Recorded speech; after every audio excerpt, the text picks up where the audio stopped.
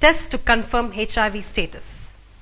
It is very difficult to recognize an HIV infected person by merely looking at him because during the first 5 years of infection, there are no external symptoms. The infected person looks as normal as any other healthy person. The only possible and reliable way to know of one's HIV status is by blood test for HIV antibodies.